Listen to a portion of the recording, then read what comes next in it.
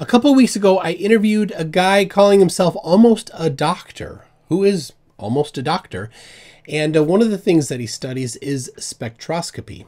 So we specifically were talking about spectroscopy. I have the entire video linked in the description, as well as the link to his channel. I'd love it if you went and subscribed to his channel. He has some fantastic things on there.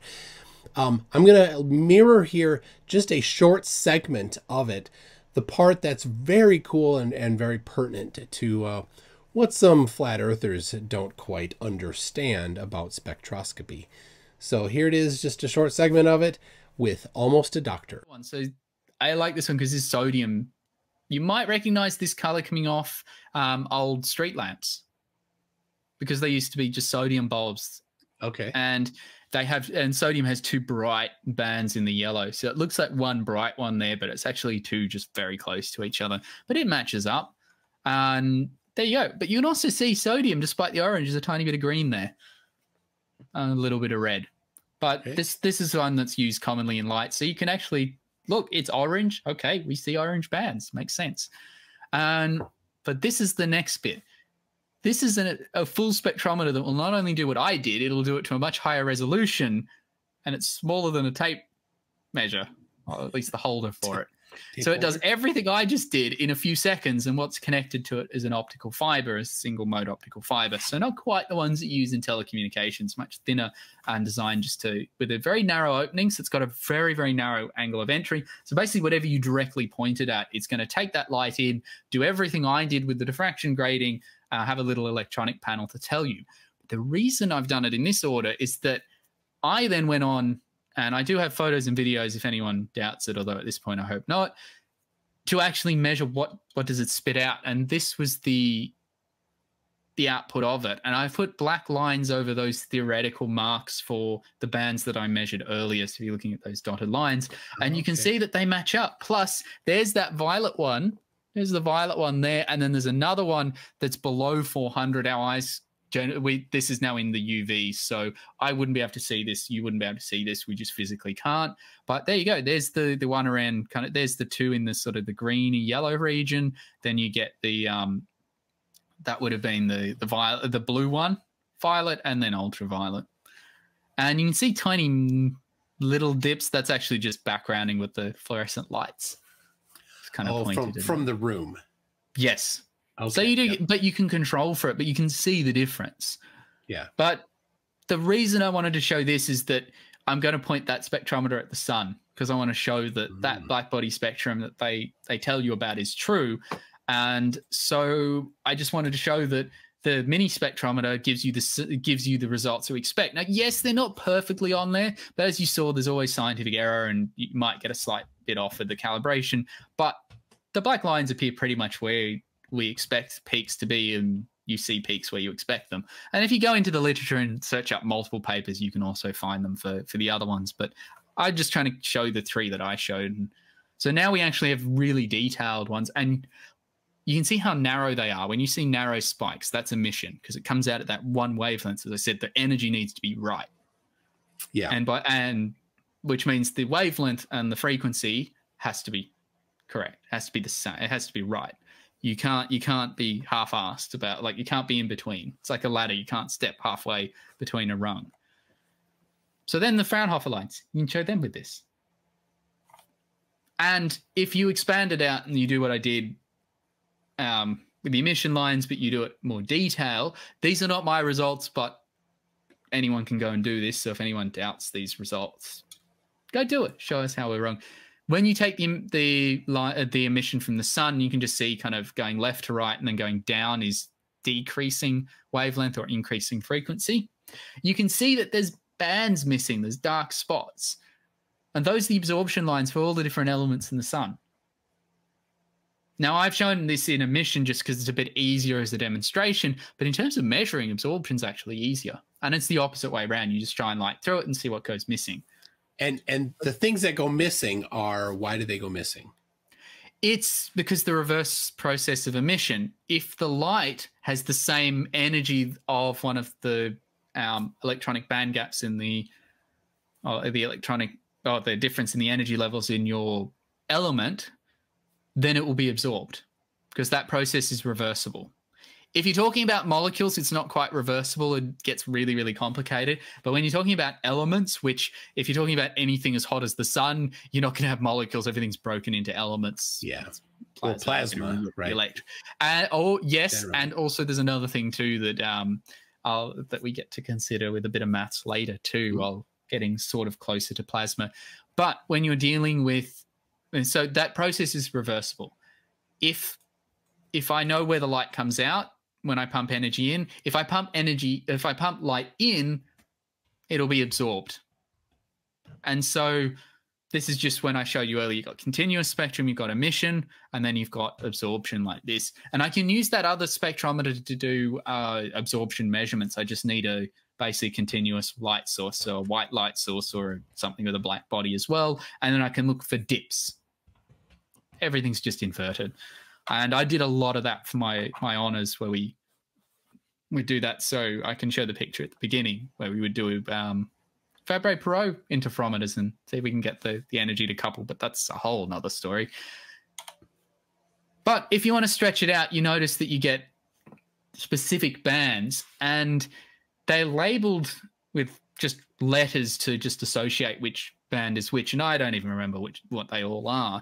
But what's important is that all of those little bands match up with certain elements. Now, coming back to this one, we now can explain the black body, and we can also explain some of the missing bands, but it also explains the red one.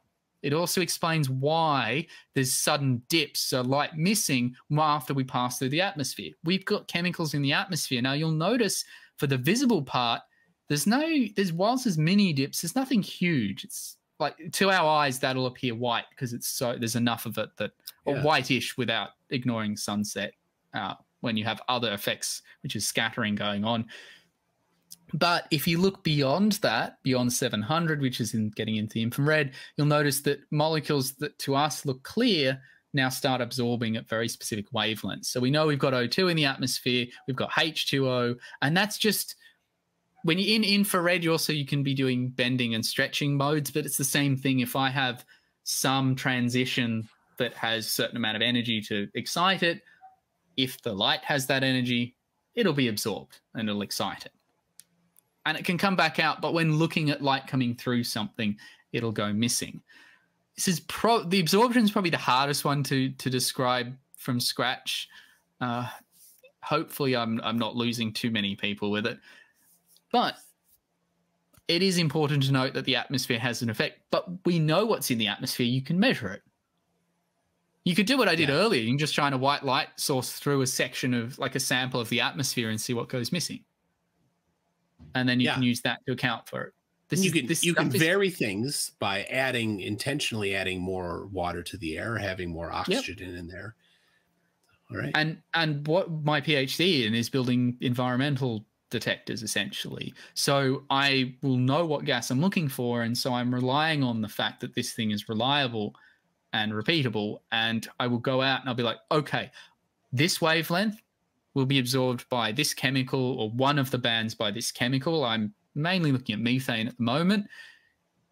Okay, so let's see how much light goes missing, and exactly how you measure that, you can get very, very creative. I basically make methane sing with a laser, but I'll make a video on that eventually, but it'll probably be towards the end of my PhD when I can actually say I've done it.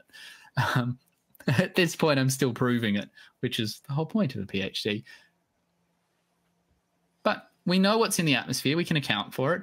And it describes why when you look at the yellow one, I know it's a bit hard to see, there's all those dips. If I measure this, if I take that same spectrometer and I point the fiber optic out the window at the sun, it's also what I see. Now, you'll notice that the scale and the shape is slightly different. That's also mainly because of my y-axis here. It just counts, whereas before it's irradiance. So it's a measure of basically energy per area for given wavelengths. And that's one common way to do it. You can also do it intensity too, I squared. So these are fairly arbitrary, but you see that same shape. So not only can I check that what they're telling us is correct, we measured it, and you can actually see some of the bands from our atmosphere as well, but you can see the general black body outline. So for reference, what is this?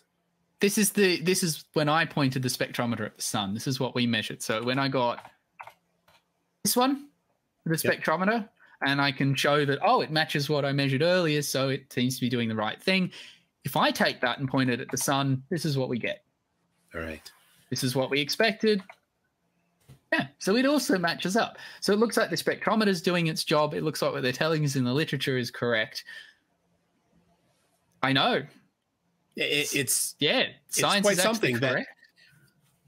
that the reading in the books and the actual usage of it in reality matches. It's not just reading it and reporting it back. It's actually going and testing it. And I think that's an important thing that a lot of people that haven't gone through higher education miss, is that you don't get to just sit and read a book and report on it. That's not it. Yeah, they don't just tell you what to believe. What they'll tell you to do is how to do science. And then you'll go and practice it. And you will practice it. And you will practice it. You will test it. You'll be tested on it. And you will also do the maths yourselves. And if you're doing, say, physics, you'll have to learn programming so you can simulate it yourself and show that you know the maths and how to predict these things too. Because, you can simulate all of this, although the maths here is simple enough that you can just do the maths. You don't. But there are some times where the maths gets too complicated and you have to simulate things. And one of the equations later I'll mention, I actually did do that, though I don't have the results for that here because I couldn't quite find the assignment because, again, it was undergrad physics. But okay. Yeah. So I think it's important to say this again, that you can, with this instrument or anybody else can, measure what's in the atmosphere. So you know what's in the atmosphere. Yeah. Right? You don't have to and then you point it at somebody else is telling you what's in the atmosphere. You can verify it for yourself. Yeah, this is the reason I put this in here is it's not the best image of the sun, but it's me testing it to show that when they tell us this is what the spectra from the sun looks like, I can confirm it. Yeah. Again, notice the shape is slightly different, and it's to do with accounting for the axis, but you can look at where the dips are.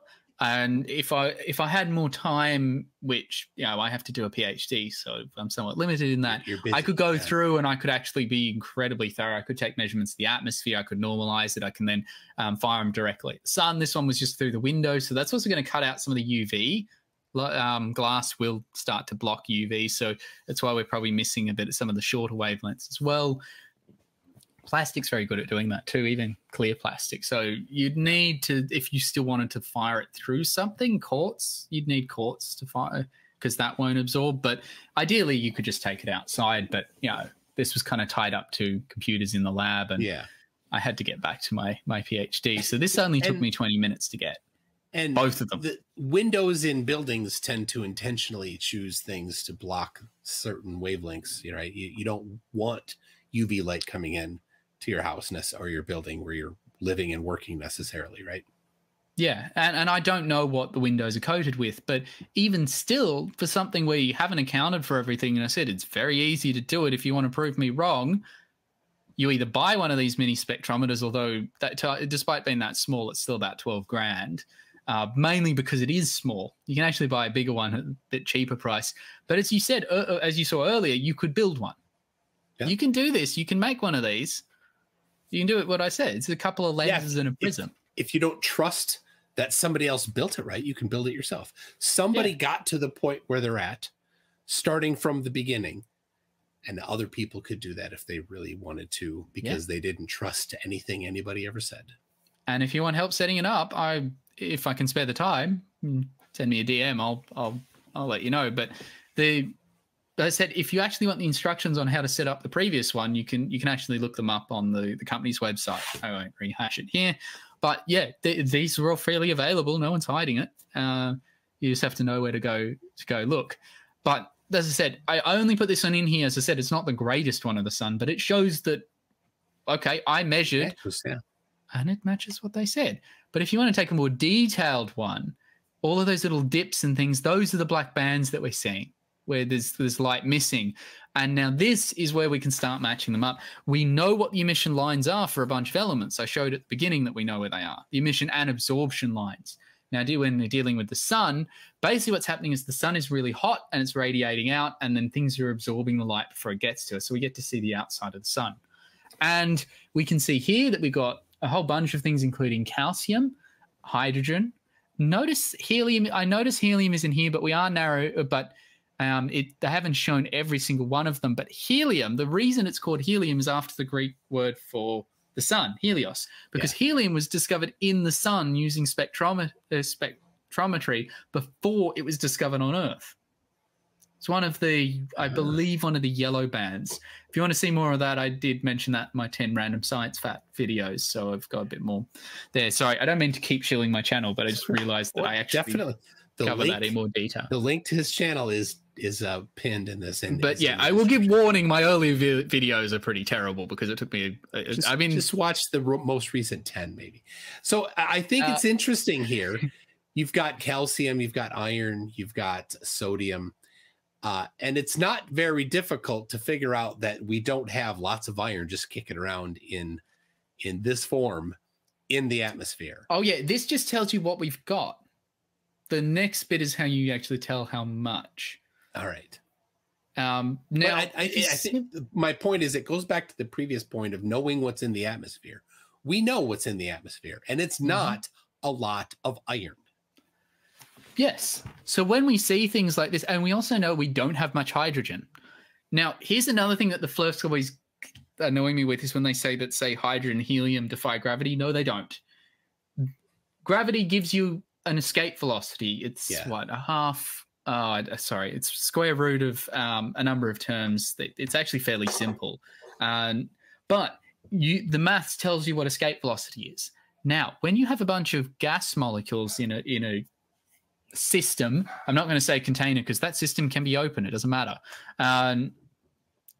The average velocity will be a result of the temperature.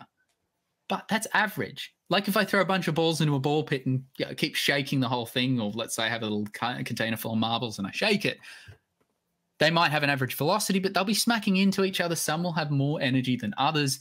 And when you actually plot out the distribution of velocities for the lighter elements like hydrogen and helium, yeah, most of them are well under escape velocity, but a tiny fraction are above, which means all the time there is a small amount that is moving fast enough to basically launch itself out and never come back. And that's what's happening. That's why the lighter elements do that. But as soon as you get to the heavier elements, you don't actually get the distribution crossing escape velocity. You can't pump enough energy into them at the temperature of our atmosphere to do so.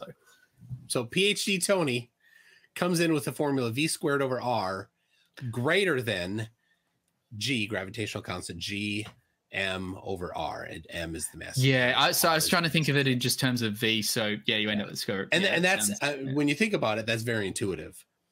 How that happens, yes. Yeah, basically, the heavier the mass you're trying to escape from, the faster you need to go, and it doesn't matter how heavy you are.